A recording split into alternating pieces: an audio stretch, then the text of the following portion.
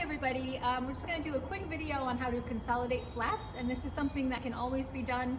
If you're ever looking for something to do, you can always consolidate your flats or your 4-inch pots. So these are starting to look like they might need to be consolidated. There's a lot of open space in the tray. So what you can do is just take your flats and 6-packs and just fill in the trays.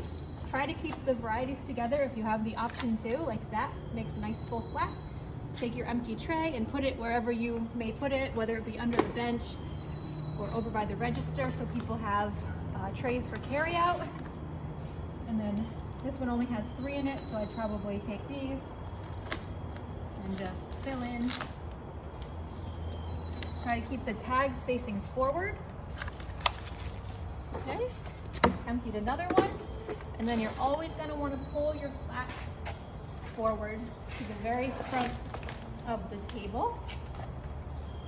So that's called fronting the merchandise. So you always want to pull everything forward and get rid of any empty space in the front. And that is something you can always do at the end of the day, or if you're ever looking for a task to do.